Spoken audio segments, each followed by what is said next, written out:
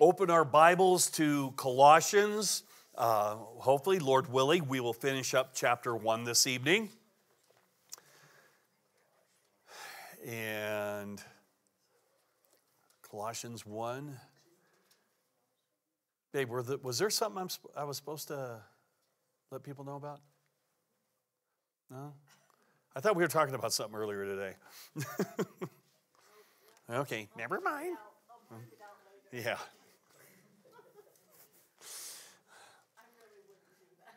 I know. All righty. It's good to see some of you coming back, and especially those that were sick and that have recuperated and now we're back. Eventually, we're going to have the whole gang back, right? It's just everybody's going to get through it, and we're going to have the herd immunity. Nobody's going to have to worry about getting it for the rest of the year. Right? All right. Colossians 1, let's pray. Father, we do thank you so much, Lord, for you, your goodness, your grace, your mercy, your loving kindness. Father, we thank you for your word. Lord, you have told us that you have given us everything that pertains to life and godliness. Lord, help us this evening to receive from you. Lord, that we would look at some of these things that you have for us, even though they may seem maybe dry or technical or something like that, but that we would understand, Lord, how important it is to know truth, Lord, to know your truth, that we would be really protected from error when it comes our way. Lord, we pray you'd bless this time now. In Jesus' name, amen. Remember, Paul is writing Colossians as a prisoner in Rome. He's in prison for the gospel's sake. He's addressing a problem that was going on within Colossae. And actually, these heretics were bothering other churches too with the same thing. It's kind of referred to as the seeds of Gnosticism. But Gnosticism would kind of eventually evolve from these guys probably by the about another 50, 60 years after Paul had written this. And these guys, the Gnostics, they believed that you could achieve salvation and perfection before God by obtaining some secret knowledge, by getting this secret knowledge and understanding these things that was only available to a select few, that you could attain to that level of perfection and that. And so Paul wrote against that. We've already seen some of that. Also, one of the things that they held to, we discussed this already, that all matter was evil. If it was material, then it was evil, which included our bodies. And since Jesus wasn't evil, they said, since he wasn't evil, then Jesus couldn't have had a physical body. Which was nonsense altogether. And we addressed that too in the first and second studies within Colossians. But last time we left off, and it seems like probably close to a month ago when we were actually here, we left off with a conditional promise of God. And look at verses 21 and 22. And you, who once were alienated and enemies in your mind by wicked works, yet now he has reconciled in the body of his flesh through death to present you holy and blameless and above reproach in his sight. And that's just such an awesome promise. Remember, Colossae was a Gentile city, and these believers in Jesus there, they were once alienated. They were enemies by what they thought and by what they did, their works. But now, because of their faith in Christ, they had been reconciled. Jesus brought them into a relationship with God by the death of his flesh, it says. See, right there, he's addressing that whole concept that Jesus didn't have a physical body. He said, no, he did that through the body of his flesh, through death, to present you holy and blameless above reproach in God's sight. And we saw how the Colossian church really came into existence, how they came to faith. They they heard about Jesus and put their faith in Christ after they heard the gospel from that guy named Epaphras. And he was teaching and preaching the gospel there, and Paul had endorsed him earlier in the chapter, saying, yeah, we're on the same page. We're preaching the same message kind of thing. And it was that gospel of grace through faith. Paul kind of put it in a nutshell in Ephesians 2:8-9, where he said, for by grace you have been saved through faith, and that not of yourselves. It is the gift of God, not of works, lest anyone should boast. And that's the message that Paul went about and preached over and over again.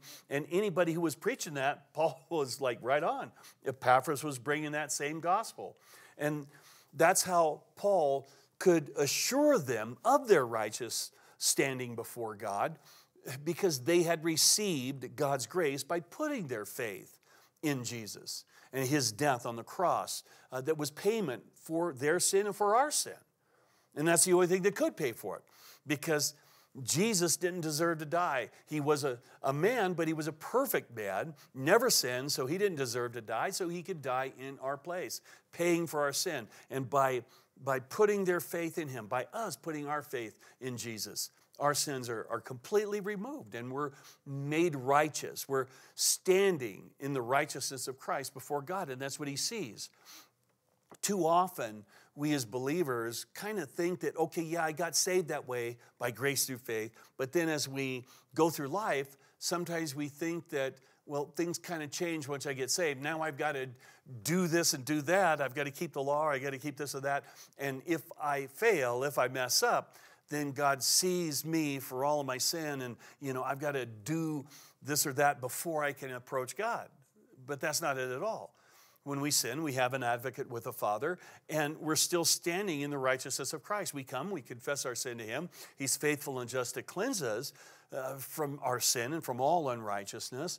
And so, again, he looks at us just through the righteousness of Christ. That's where our standing is. That's what theologians call our positional righteousness. We got into that a few weeks ago. But there is a condition to this promise. Look at verse 23. If indeed you continue in the faith, grounded and steadfast, and are not moved away from the hope of the gospel which you heard, which was preached to every creature under heaven, of which I, Paul, became a minister. Now, by saying he preached it to every creature under heaven, he's using a hyperbole and saying that basically that the gospel went through all the known world, and we know that, okay, it hadn't gotten to South America yet, it hadn't gotten to a lot of places, but in the known world, the world that he was writing to, everybody had heard about it. And remember, one of the complaints about the Christians that the Gentiles had, those that were idolatrous and they wanted to stay in their idolatry, remember when they said, these are the ones who've turned the world upside down. Using that same kind of hyperbole that, man, the whole world's gone after this Jesus kind of thing.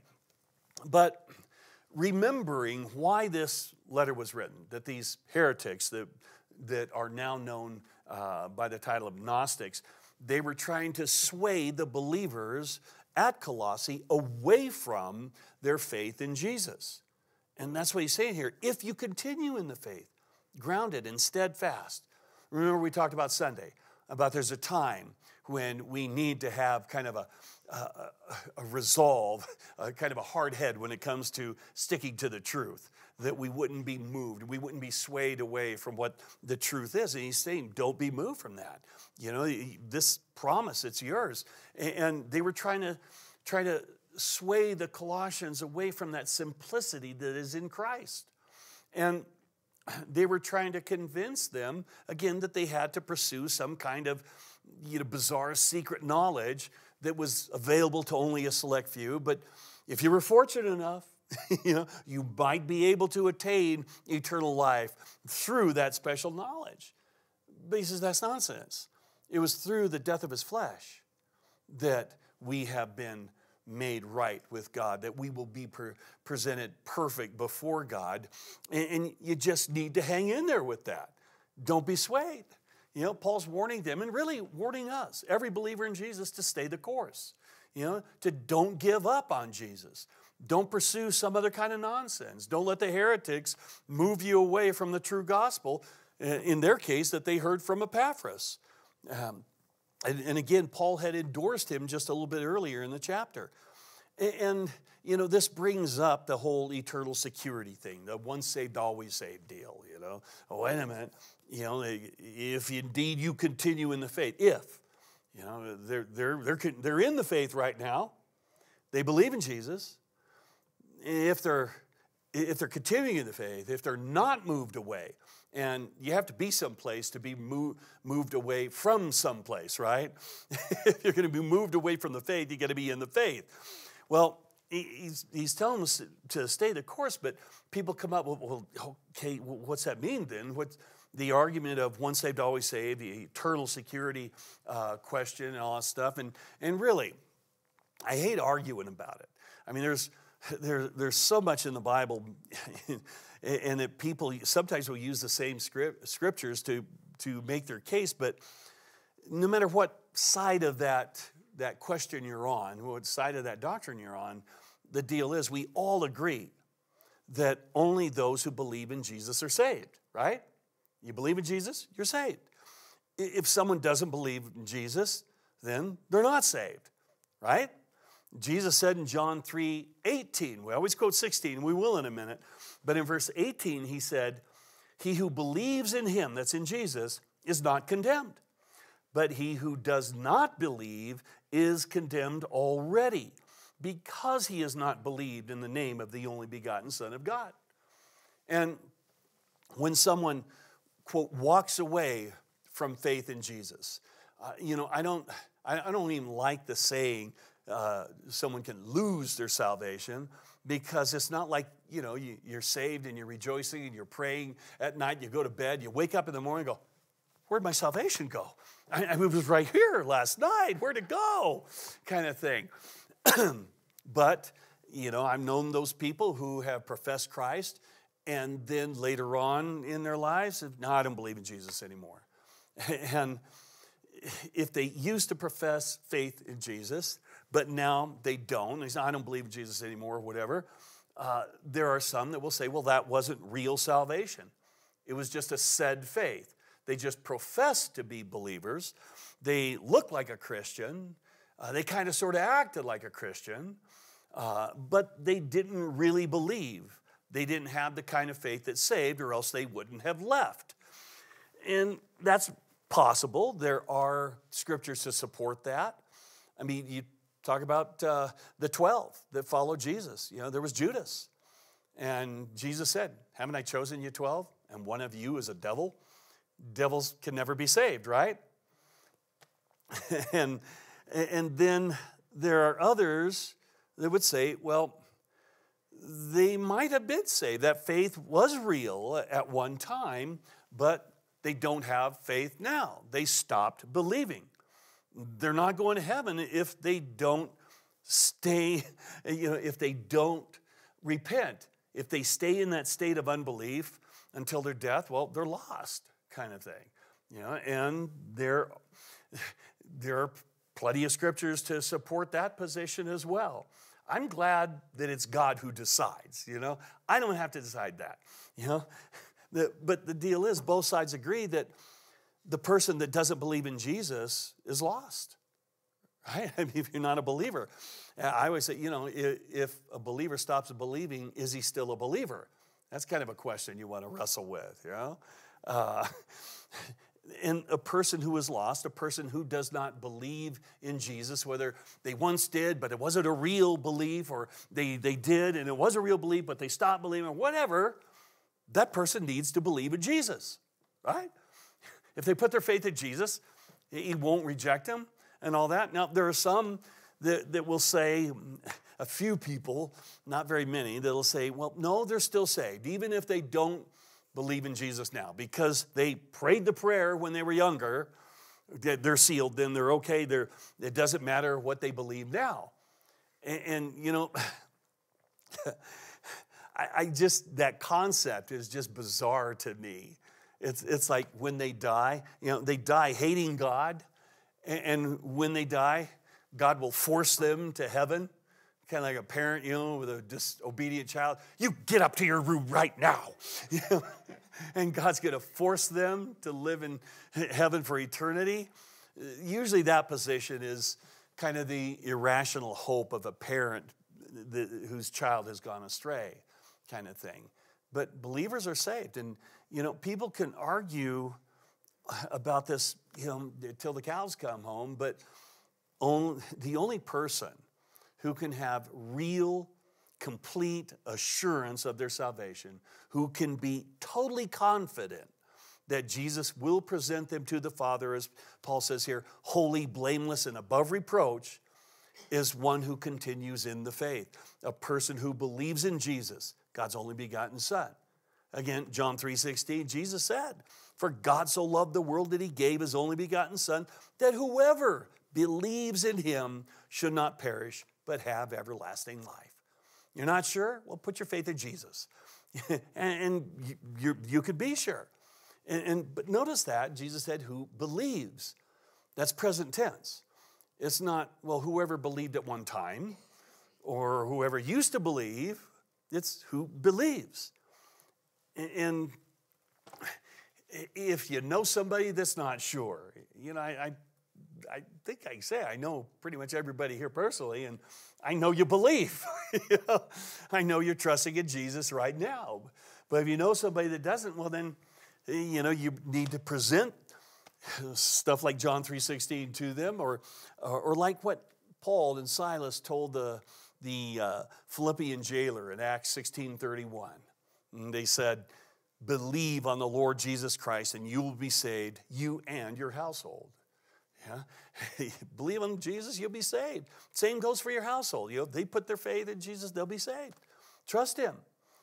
Trust him and what he's done for you on the cross, and there's no doubt about where you will end up. And so instead of chasing our tails all the time and arguing amongst ourselves about the eternal security question, just believe in Jesus.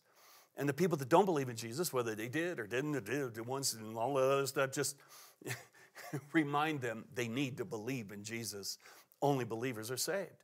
And now, so Paul turns a little bit of a corner right now. He's going to talk a little bit about his sufferings and what that was all about. And remember when we were studying the book of Philippians that we saw how there were the heretics that were going around and saying that Paul wasn't a real apostle.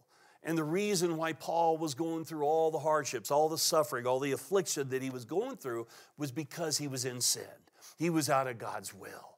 But because they weren't suffering the persecution, all that stuff, that was a proof that God was pleased with them. And as we saw there in Philippians, just the opposite was true. These guys were heretics. They were enemies of the cross. But Paul, because he was preaching the gospel, was being persecuted for the truth. The enemy was upset. You ever realize that? The enemy doesn't get too bugged about any other religion. You could believe in any kind of weirdness out there that you want to believe in. Hey, cool, man. But you say, oh, I believe in Jesus. Ah! I kill you. And it's just one of those things that there's one way to heaven. Jesus said, I'm the way, the truth, and the life. No one comes to the Father but by me. And if you put your faith in him, remember, the whole world lies under the sway of the wicked one, and the whole world will get their socks in a knot because you believe in Jesus. So here he talks about his suffering a little bit. Verse 24, he says, I now rejoice in my sufferings for you and fill up in my flesh what is lacking in the afflictions of Christ for the sake of his body, which is the church. Now, that verse has caused a lot of people to scratch their heads. What is Paul saying there? Is he saying that what Jesus did on the cross wasn't enough for our salvation?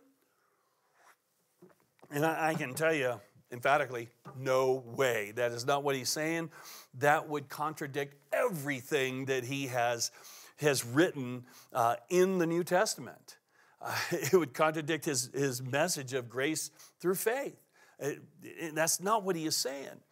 The word afflictions there in the Greek is a word that's never used in the New Testament to speak of Christ's death, the sufferings that Christ suffered for our sins.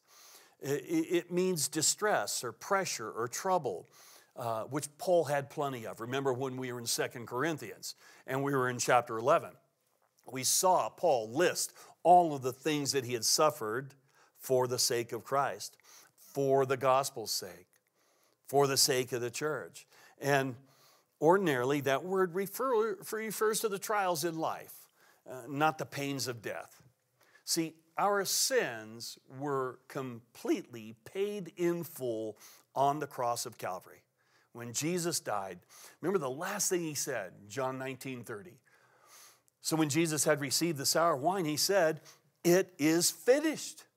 And bowing his head, he gave up his spirit. See, he was declaring that it was done, it was complete, it was paid for. That word tetelestai, it means to complete, to finish, to accomplish, or paid in full. It was what the Romans stamped on your tax receipt when you paid that debt in full. Tetelestai. It's paid in full. That debt now has forever been canceled. It's paid for. It's done. And that's what Jesus said on the cross. It's finished. So there's no way that Paul could be saying that he had to suffer for our sins because Christ's death on the cross wasn't enough. That's not what he's saying. But see, there was, and there still is, suffering that needs to be done in order to bring the gospel to the lost. People are still suffering today because of it. Paul, all the apostles, every missionary, every born-again believer is a part of the body of Christ. And as a part of the body of Christ, when we suffer persecution, when we suffer afflictions, as he says here, because of Christ, it really is as if Christ is suffering. It's as if Christ has taken on those afflictions. Remember, Jesus taught that whatever someone does or doesn't do to believers because they belong to Christ, it's like they're doing it or not doing it to him. In Matthew 25, look at what it says, what Jesus said in verses 31 through 40. He says, when the Son of Man, that's him, comes in his glory and all the holy angels with him, then he will sit on the throne of his glory. All the nations will be gathered before him, and he will separate them one from another, as a shepherd divides his sheep from the goats. And he will set the sheep on his right hand, but the goats on the left. Then the king will say to those on his right hand, "Come, you blessed of my Father, inherit the kingdom prepared for you from the foundation of the world. For I was hungry, and you gave me food. I was thirsty, and you gave me drink. I was a stranger, and you took me in. I was naked, and you clothed me. I was sick, and you visited me. I was in prison, and you came to me." Then the righteous will answer him, saying, "Lord, when did we see you hungry and feed you, or thirsty and give you a drink? When did we see you a stranger and take you in, or naked and clothe you? Or when did we see you sick or in prison and come to you?" And the king will answer and say to them, "Assuredly I say to you, inasmuch as you did it to one of the least of these my brethren, you did it to me." And then in verses 41 through 46, we won't read, but he addresses the wicked in the same way, when they didn't do those things for him. So you think about how that applies here with Paul's suffering, and how he is suffering for the sake of Christ, for the sake of the gospel, for the sake of the church. And people are making him suffer. They're afflicting him because of his relationship with Christ. Or even really, think about Paul before he was saved. When he was on his way to Damascus to afflict Christians. He was going to arrest them, bring them back to Jerusalem, and hopefully kill them. In Acts 9, 4 and 5, it says, then he, that's Paul, fell to the ground and heard a voice saying to him, "Saul, Saul, why are you persecuting me?" And he said, "Who are you, Lord?" And every time I read that, I could just envision Paul taking a big gulp right before he says it. Who are you, Lord? Just kind of knowing and thinking in his mind, don't say Jesus, don't say Jesus. And then the Lord said, I am Jesus, whom you are persecuting. It is hard for you to kick against the goads. See, because he was persecuting Christians, he was afflicting Christians, he was persecuting Christ. Christ took that personally. And that's what Paul is saying here, that when he was suffering for the sake of the gospel and for the sake of the kingdom of God, because his afflictions were aimed at Christ and Christ's gospel, it was as if Christ was being afflicted. And Paul was enduring those afflictions for the sake of the body of Christ, the church, taking the message that would both add to the church numerically by causing people to put their faith in Christ, but also his message, his teachings, as he was there with them, would strengthen those that were already a part of the church. And that's what Paul was called to do by the Lord. That was his ministry. That was the responsibility that God had given to him. Look at verses 25 and 26. He says, of which I became a minister according to the stewardship from God, which was given to me for you, to fulfill the word of God, the mystery which was hidden from ages and from generations, but now has been revealed to his saints.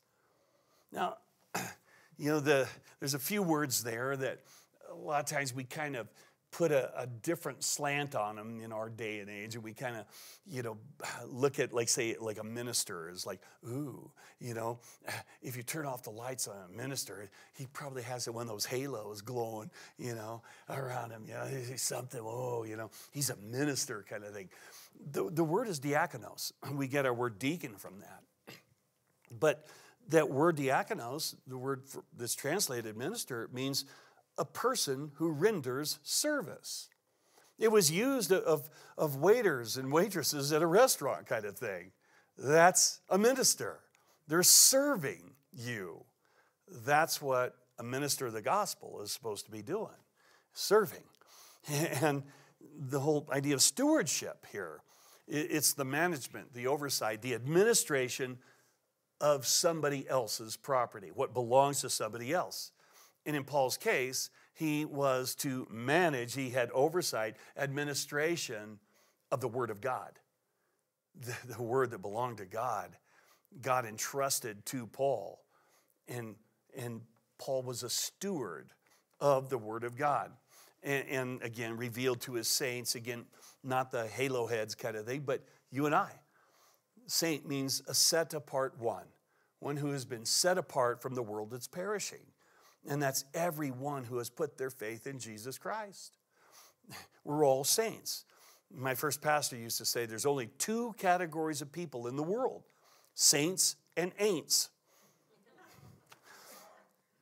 And so if you read the first part of that, in that light, Paul says, I became a servant according to the position of manager or administrator of what God gave me for you, to fulfill the word of God. I like the way the New International Version words 24 through 26. Let's read that and have it up on the wall there. He says, now I rejoice in what I am suffering for you, and I fill up in my flesh what is lacking in regard to Christ's afflictions for the sake of his body, which is the church. I have become its servant by the commission God gave me to present to you the word of God in its fullness, the mystery that has been kept hidden for ages and generations, but is now disclosed to the Lord's people. That's the responsibility, really, when you look at what he's said here. That's the responsibility of every pastor, elder, missionary, Bible study leader, is to present to you the word of God in its fullness, not to hold back. There are those that will hold back because they know, oh man, if I say this, if I say what the Bible says on this subject, people are going to hate me. There'll be people that leave the church. And, that's between God and them. Those of us that teach the Bible, we're to teach the word of God in its fullness. the entire Word of God. Not at the one teaching here, but as we teach and we meet here weekly and all, not to skip over anything, but to teach the whole counsel of God, the whole Word of God. But notice also, verse 26, and remember the heretics were talking about that hidden knowledge, the secret mysteries hidden from but a select few. Paul's talking about the true mystery, the gospel, found in the Word of God in its fullness. The word mystery is mysterion or mysterion. It's not the way we use the word today. Usually when we use the word mysterious or a mystery, it means that it's still something that's unknown. But this Greek word means something that was hidden before, but now it has been revealed. And the gospel of God sending his only begotten Son to become a real man in order to die for the sins of mankind is all throughout the Old Testament. But for the most part, it was hidden, kind of hiding in plain sight, if you will. Remember when we were in 1 Corinthians, we saw in chapter 2, verse 14, that Paul said, the natural man does not receive the things of the Spirit of God, for they are foolishness to him, nor can he know them because they are spiritually discerned. We have to have the Spirit of God in us to really understand what God is saying in his word. And you think about all of the Jewish leaders, all the rabbis back in Jesus' day, how they rejected Jesus, even though many of them, especially the Pharisees, they knew the scriptures. They were blinded because they weren't really receiving from the Holy Spirit. And even Paul, a Pharisee. In fact, he calls himself a Pharisee of Pharisees. He was persecuting the church, not understanding how Jesus is the Messiah, how he fulfilled all the Old Testament prophecies of the Messiah's first coming. And it wasn't until after Jesus appeared to him, opening his eyes spiritually, that he then realized, all those things, all those scriptures that he knew, all of a sudden, boom, the light came on. And then all through the rest of the New Testament, you see Paul quoting Old Testament passages that prove Jesus is the Messiah. Much of the truths within the Old Testament, are mysteries until a person is born again, until the Holy Spirit comes inside, revealing the truth. And in fact, that's what Jesus said would happen when he went away and sent the Holy Spirit to live inside of us. In John 16, verses 12 through 14, Jesus said, I still have many things to say to you, but you cannot bear them now. However, when he, the Spirit of truth, has come, he will guide you into all truth. For he will not speak on his own authority, but whatever he hears, he will speak. And he will tell you things to come. He will glorify me, for he will take of what is mine and declare it to you. So you take the Word of God and declare it to us. The Holy Spirit takes the Word of God, tells us what it means. He reveals it to us. He opens up that mystery, declares what was hidden before. And how many times have you read something in the Bible before you were born again? It was like, I don't get it. But then when you gave your life to Christ, the Holy Spirit came in and you go back, you read that same thing, you go, whoa, I never saw that before. I remember that. And it's still today, it's awesome when I'll read something and I know I've read it 10, 20 times and just all of a sudden the Holy Spirit just causes that verse, kind of something within that verse to come out and go, wow. Wow, I didn't see that before. And that's the Holy Spirit. He kind of brings out the meaning. It just kind of makes a verse pop. It makes it really clear to us. It's God the Holy Spirit revealing to his saints the mysteries within the Word of God. And verse 27, and this is another one of those mysteries, he says, to them God willed to make known what are the riches of the glory of this mystery among the Gentiles, which is Christ in you, the hope of glory. Now, you talk about a mystery. That God would save the Gentiles? That was a huge mystery to the Jews. Even though, all through the Word of God, by the time of Christ, the Jews had developed a doctrine that said, didn't say that. They said that the only reason God created Gentiles was to stoke the flames of hell.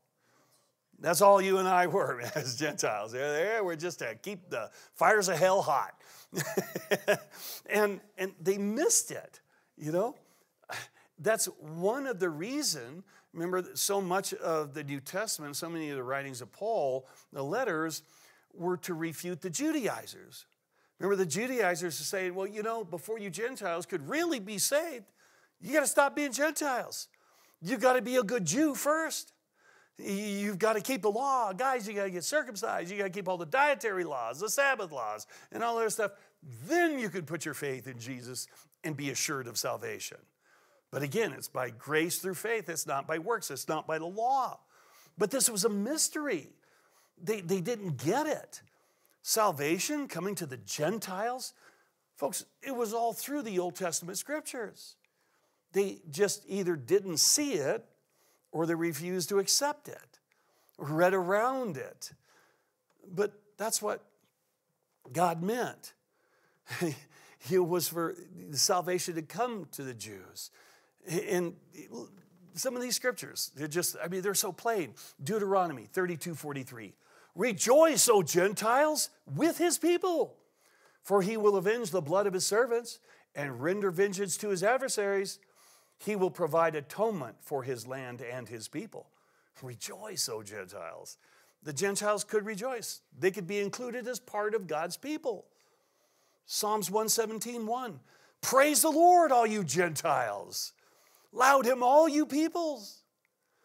Then you've got all these messianic prophecies in Isaiah, like Isaiah 11:10.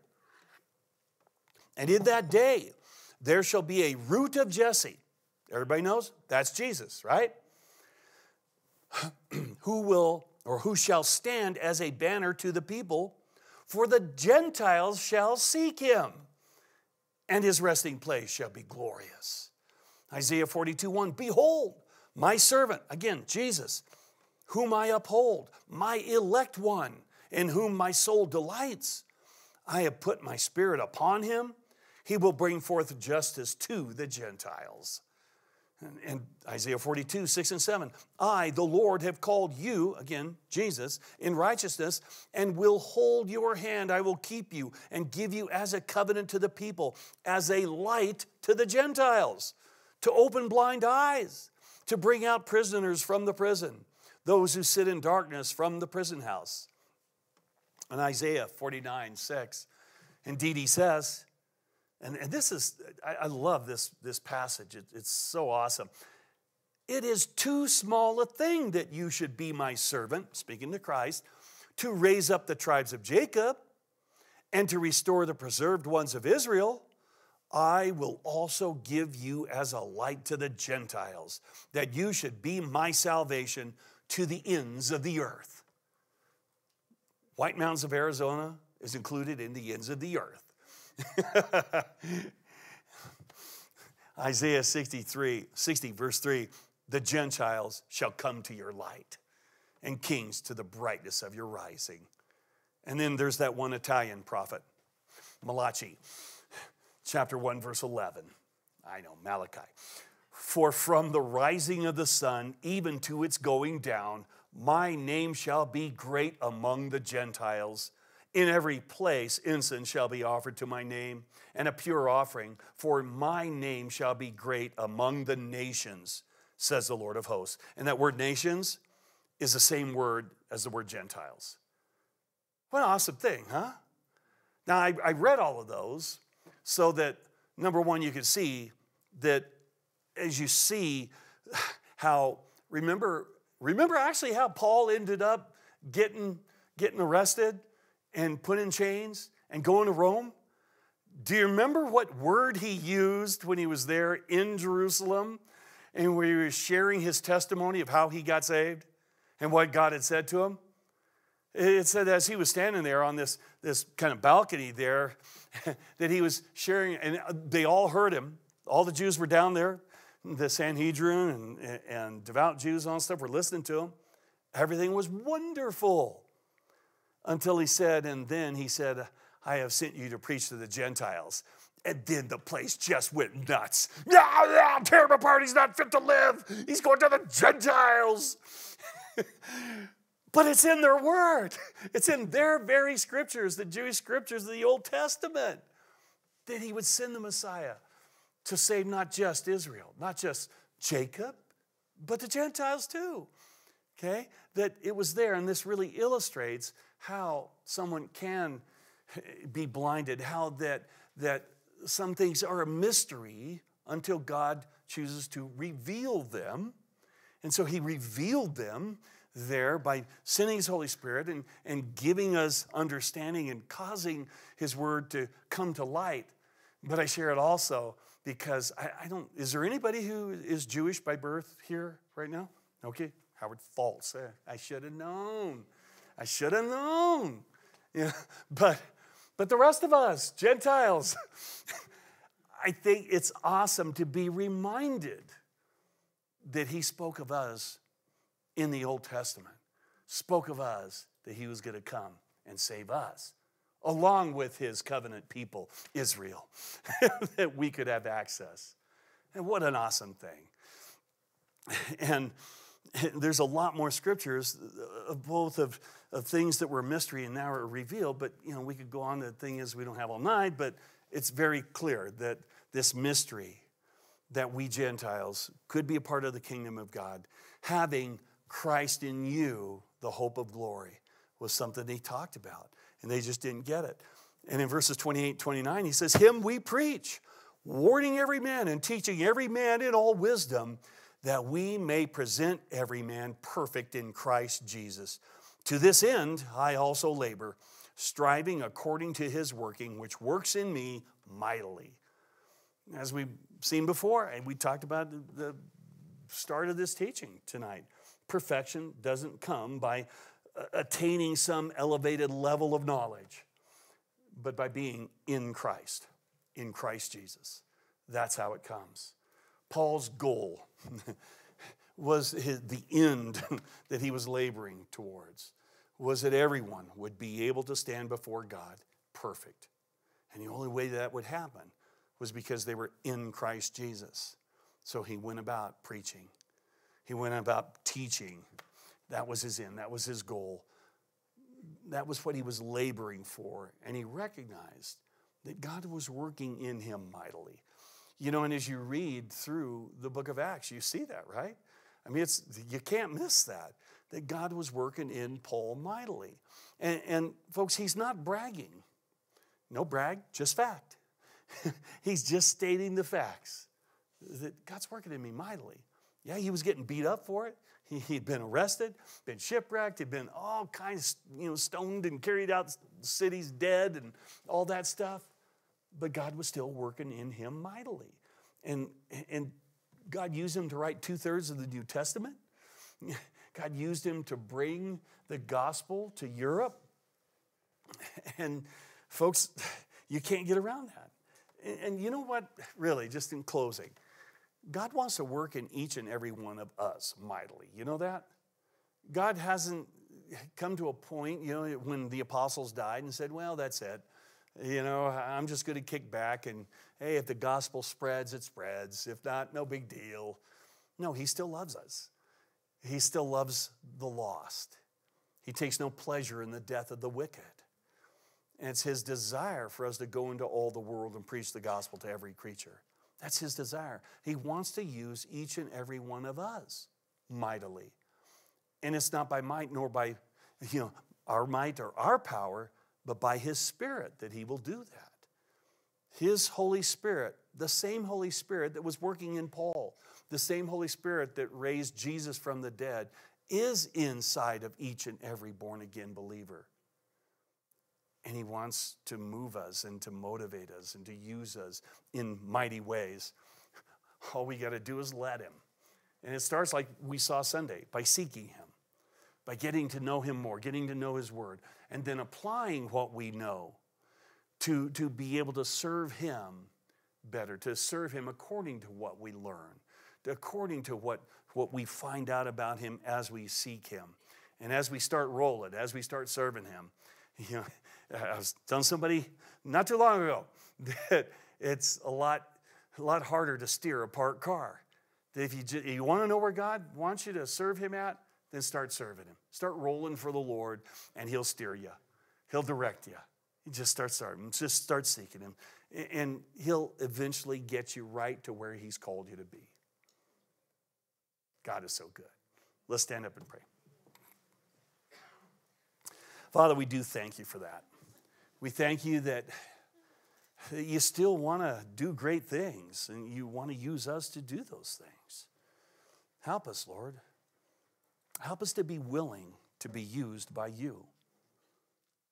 Lord, no matter how old we are, how young we are, or whatever our station in life is, Lord, help us to be willing. Help us to be willing to let you use us and do whatever you want to do through us. Lord, help us to see ourselves, not as maybe the world would look on us, not as we have thought of ourselves in the past and somehow limit you by our abilities or our talents or our education. But instead, Lord, we'd see us as people that you love, people that you want to use for your glory.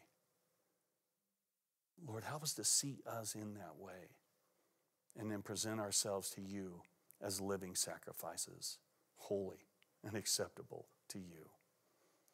It's in Jesus' name we pray. Amen. Let's worship him with one last song.